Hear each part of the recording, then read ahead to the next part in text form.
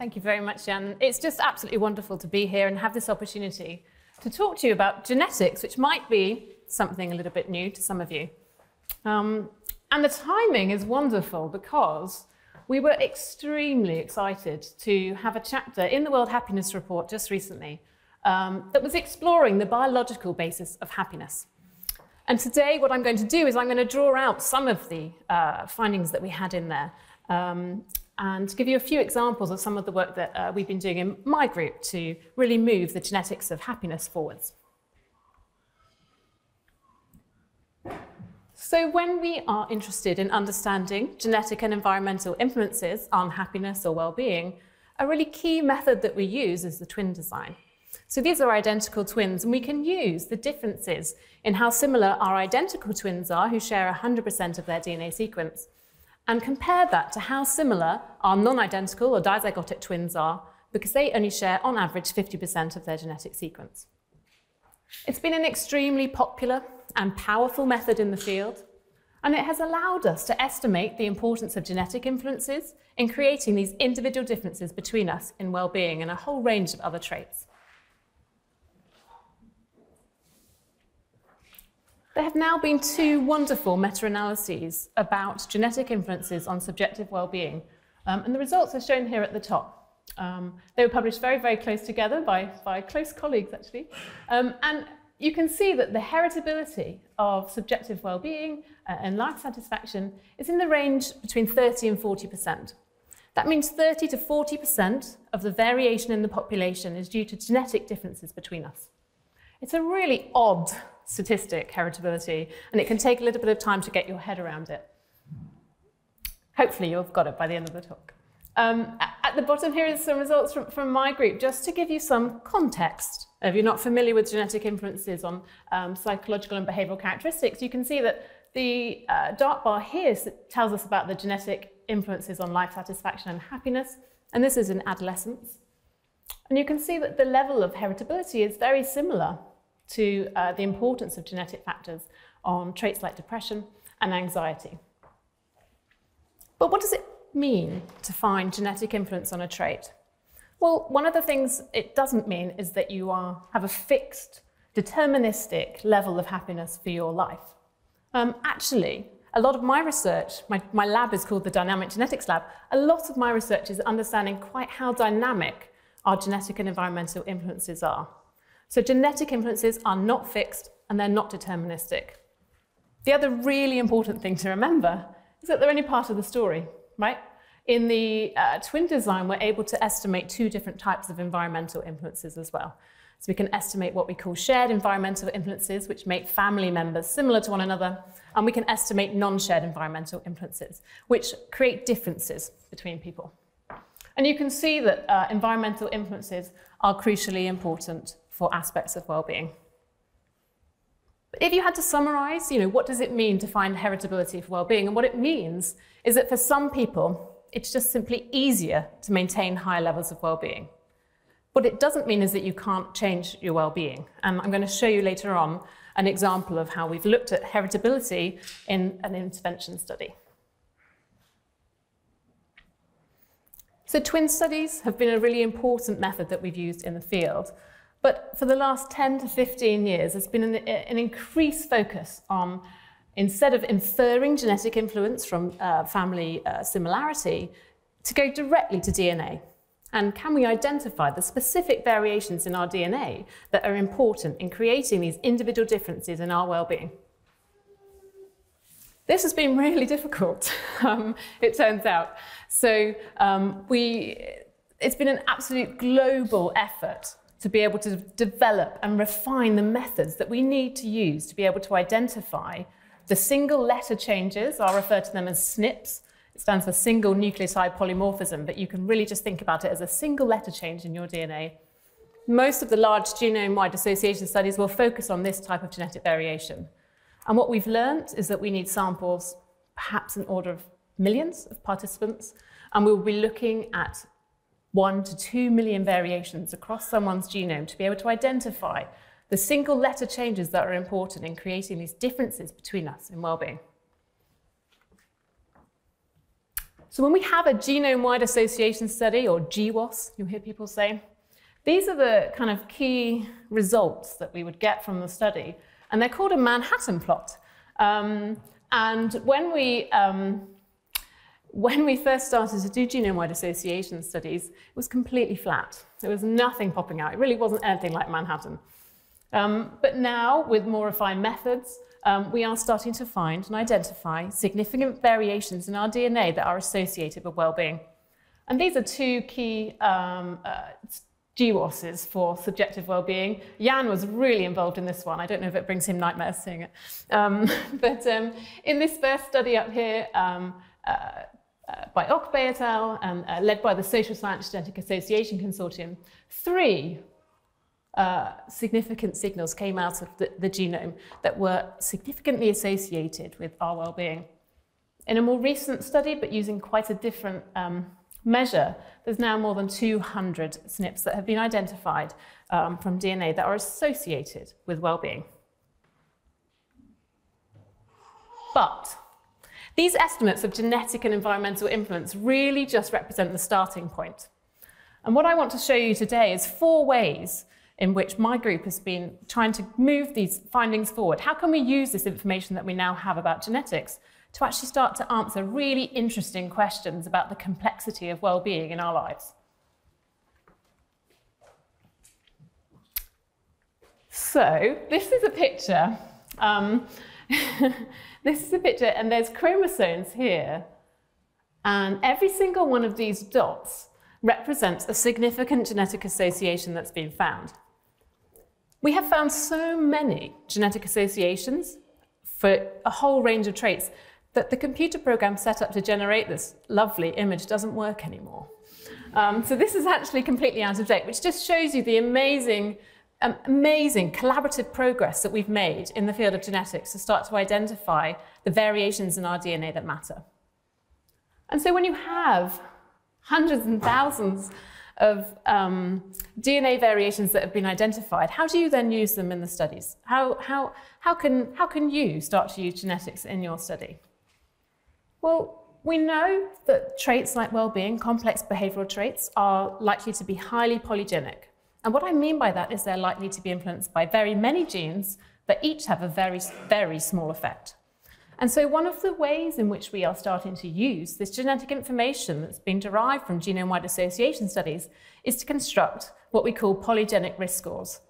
And it is simply a weighted composite of all of the SNPs that have been significantly associated with the trait. So there are some variations on that, but that's how you can think about it, is a composite of genetic risk, or I'm quite a positive thinker, so kind of maybe genetic liability. And this is a study that was published this year where we've used this polygenic approach to understanding resilience to peer victimization. So we've used a polygenic risk score for both depression and a polygenic risk score for subjective well-being. You probably want to focus a bit more on the right-hand graph here, but essentially what we're asking with this analysis is whether we can use genetic factors to predict who will be resilient to social and environmental stressors. So who is going to be resilient? On this graph here, we've got well-being on the y-axis and victimization on the x-axis, and you can see that victimization in adolescence is associated with well-being in young adulthood. This is at age 23. And you can see that the more victimization you get, the lower your well-being. In addition, you can see these lines separate the sample into the polygenic risk score. Here, the polygenic risk score for depression. And you can see that there's an effect here. There's a main effect of both victimization on well-being, and there's a main effect of the polygenic risk score on well-being. What we don't see here is an interaction effect. So in this particular example, we can't say that genetics is the reason why some people are more resilient than others. And so for resilience to peer victimization in adolescence, there are going to be other factors that we need to explore, or we come back when we have refined our polygenic risk score further. But the point is that this polygenic risk score is just another variable that you can add to your data set now.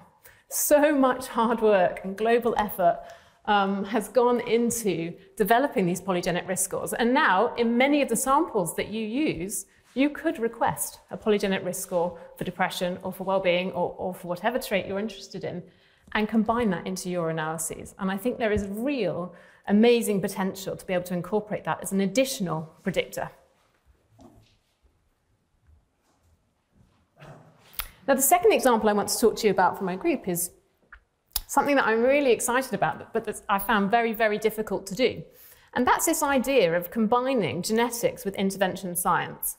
Now, genetics generally needs really, really large sample sizes, and interventions tend to be on, large, but definitely on a much smaller scale compared to the kind of samples that we need for genetics. So I did this initially by combining genetics using the twin design and an intervention study. So this was an intervention study for adolescents, 16-year-olds, and on the top left-hand side, you can see the results across the intervention. So we had different phases of the intervention where they did control activities, where they did the actual positive activities that were hypothesized to increase their well-being, and then we did a follow-up as well. And you can see that the intervention worked, which was wonderful. So you can see that it's pretty flat while they're doing the control activities, and then we get this kick up in their well-being, albeit, not huge, but there's some significant increase in their well-being in response to the positive activities. And that continues, it grows into the follow-up analyses. But what was innovative about this study, this twins well-being intervention study, was that it was with twins. And so we could decompose the variance in their well-being at different stages of the intervention to understand the dynamic way in which someone's genetic influences are playing out when their well-being is changing. And I think the single most important thing that you can take away from my talk today is in this slide. And it is that genetics is not a barrier to improving our well-being. It is not at all. You can see that the effects are completely different. So we can get mean effects.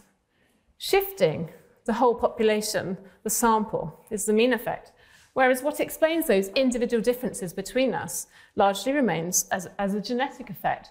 And so that's what's shown here. We have genetic influences that were present at baseline, and the size of the arrow tells you how consistent those genetic influences are across the intervention. So what we see is that baseline genetic influences are important, and they continue to be important throughout the intervention. And actually, the way that we did the analysis tells us not only that that those same genetic influences are important for baseline well-being, they're also important for how people respond to the intervention. I think bringing individual differences to intervention science is a really important future direction, even if it is difficult to do.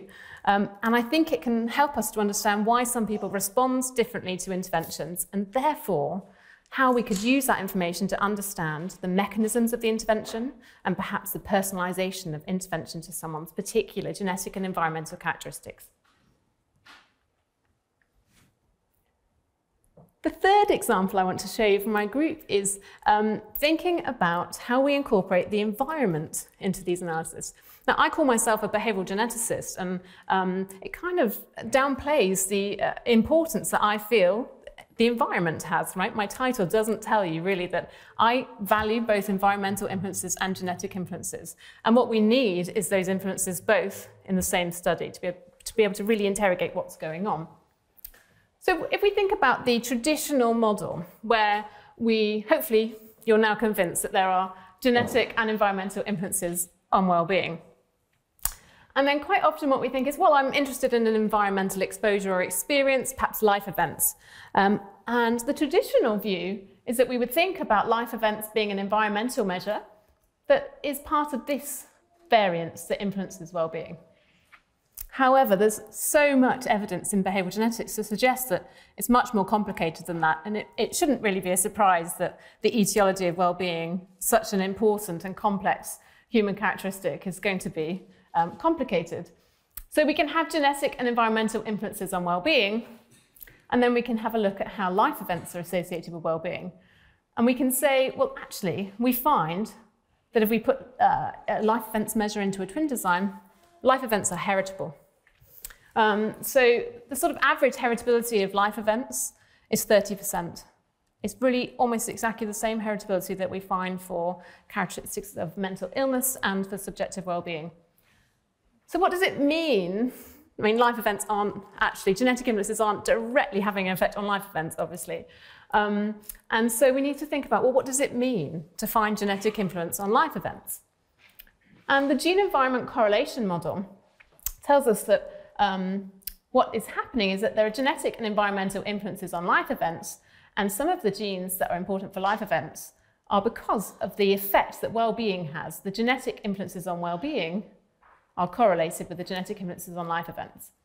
And so in this study, we set about to explore whether we could explain the genetic influence on life events with the genetic influences on well-being. And if we can, it gives us an idea about how our genetic influences are influencing us to construct the world around us. So these are the results from the study, and they're a little bit complicated, so I'll take you through them. So we looked at a whole range of well-being and associated positive traits. And so those different kind of positive traits are shown along here. And we looked at both negative and positive life events, so they're showing on your screen as red and blue. And then what I've plotted here is the proportion of the phenotypic correlation that's due to additive genetic influences. So what does that mean? So the degree to which there's a correlation between life events and aspects of well-being, how much of that is because of shared genetic factors? And you'll see that if we took an average across all of these different traits, that on average, around half of the reason that life events and well-being are correlated with one another is because of shared genetic influences. And so this means that inheriting the propensity for positive traits might cause you to seek environments that lead to positive life events, and even to seek environments that lead to fewer negative life events as well. And the reason why we think it goes in that direction, so that it's your well-being traits that are leading you to seek out these different life events, is this really interesting finding here. And so this is the results for gratitude, and this is the results for grit. And gratitude really, really stands out in our analysis. It's really completely different in very many ways in lots of the analyses that we do. And here we've interpreted this as traits which drive behavior are more strongly genetically correlated. So traits that drive behavior, like grit and ambition, they have a stronger genetic correlation than traits that perhaps follow behavior, so more reflective traits like gratitude. This makes us feel more confident that what we're seeing here is a true gene-environment correlation, that someone's genetic propensity is causing them to seek out environments where they are more likely to experience positive life events. And so these advances in genetics have really helped us to answer more of these complex questions about subjective well-being. So the fourth example, and final example I want to show you, is how we have been using the advances, the new results that we've got from genome-wide association studies about the genetic influences that are important for subjective well-being to ask questions about causality. And here we do, and many of you will be very familiar with an instrumental variable analysis, but here we're using genetic information as our genetic instrument to be able to reduce the bias that we might find from reverse causality and residual confounding.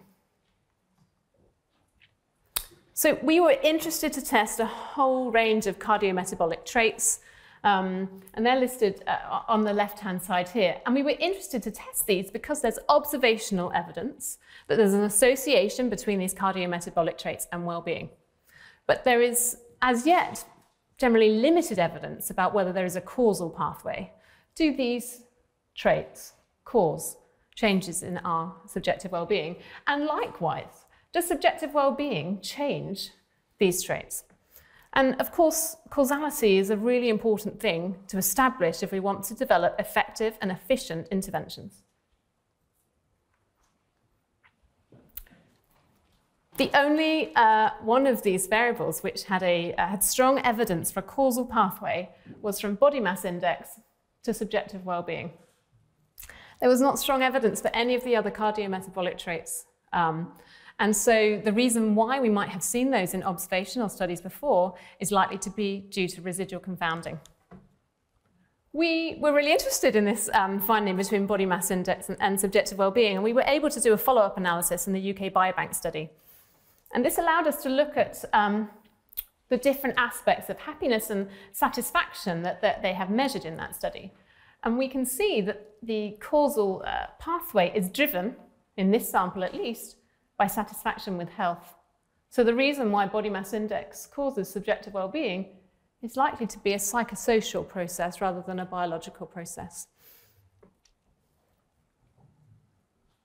So why are some people happier than others? Well, the short answer is that both genetic and environmental influences are both important in creating these individual differences between us. But I hope today I've shown you that 4 different ways in which we can move the science of genetics forward to ask these more interesting questions about the complexity in well-being. And that's by including polygenic risk scores in our analyses. It's by combining genetics and intervention, thinking about gene-environment interplay. And I really have only scratched the surface of the interesting things that you can do in terms of gene-environment interplay. And finally, it's using these advances in genetics to answer really interesting questions about causality, and that will lead to better interventions. So what can you do? I think there are 2 really important ways in which a really clever bunch of people like you could really influence what we're doing in genetics. The first, single most important change that we could benefit from in genetics is a consensus in how to measure well-being and how to distinguish between different aspects of well-being. And the second way is to find a way for us to really truly foster collaborative work to study these genetic effects within the context of social and economic factors. Thank you very much.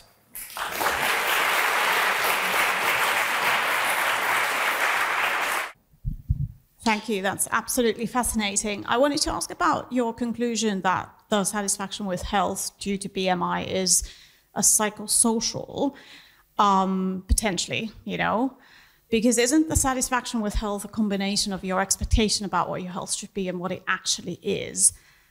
And not just, you know, do you see what I mean? So you should be unsatisfied with your health because, you know, you can't walk or, you know, you can't get out of bed or whatever. And that could be the causal pathway for you then reporting lower satisfaction in life.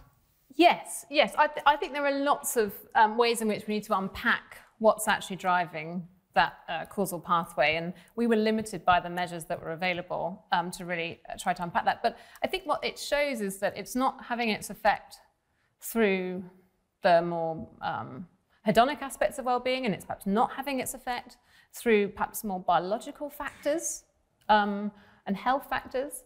And so it might be having its effect through stigma or through, the perception that you're doing worse than you should do in terms of your health. But I say psychosocial very broadly there. I think we need to unpack it a bit more.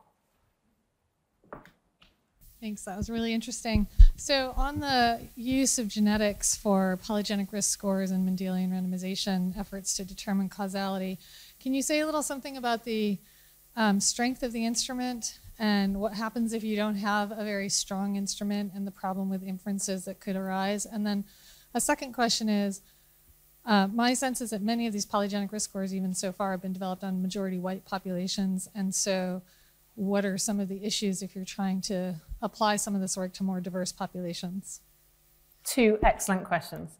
So the strength of the instrument in Mendelian randomization is really, really crucial.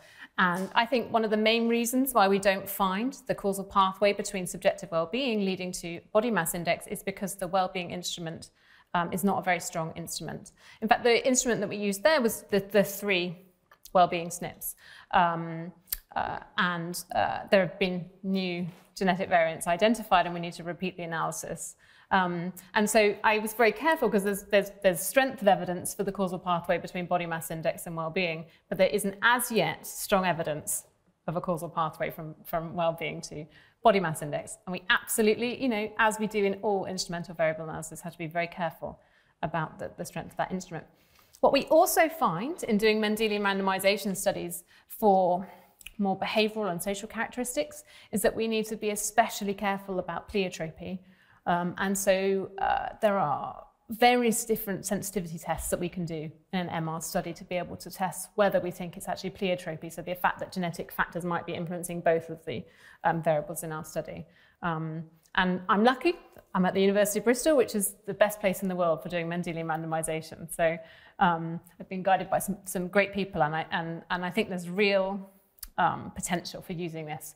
As we identify more and more SNPs from the genome-wide association studies, those genetic instruments are only going to get better and better. And your second question, I've forgotten. Oh, yes. So you're absolutely right that genetics has a very strong history of only including white, Caucasian, Western samples in their analyses.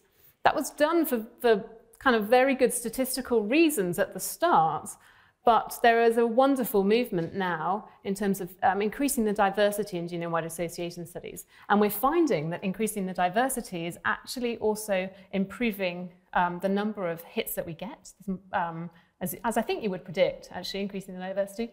And it's also meaning that the results can be applicable to many more people. It's a really important movement within genetics at the moment to increase the diversity. So we need people to fund the genotyping of diverse populations. Final question, one up here. Thanks, that was really interesting. I have a question about whether there's a conceptual difference between subjective well-being and what maybe you could call like organismic well-being. So presumably our genetics have evolved under pressure to help us flourish in some way. And then subjective well-being is a kind of different way of thinking about what's good for the individual. Is there any danger in kind of thinking about ways of using genetics to improve subjective well-being that lose sight of the organismic foundations for those genetic properties? So, for example, if you're really working on getting people to have a good mood response or a good life satisfaction response to life events, and then you don't take into account how a different kind of response might lead in the long run to something that's more organismically favourable. Is there any kind of tension in that? I don't know that there's been a lot of research on that topic, but I think it's really important to remember that one, that the importance of genetic influences can change across the lifespan and in different environmental contexts, that different genetic factors might be important in different futures of the human population, right? I mean, that's what's been driving evolution. And so the single biggest impact of that is that once we've done the genome-wide association study, it's not the end. We actually need to reiterate, we need to go round and round in terms of identifying what are the genetic factors that matter now in this particular population, in this particular environment. And that doesn't quite answer your question, but that's the kind of thinking where genetics is going. We need to be much more dynamic. These aren't genes for happiness. That's not the way that it works. And so understanding a bit more about the mechanisms between those genetic factors and, human behavior is something that you can do to understand that, but also just accepting that these are going to be really dynamic. And we're not going to get a final set of genes that are important for something. We're going to have to reevaluate that as the human race develops. Thank you very much.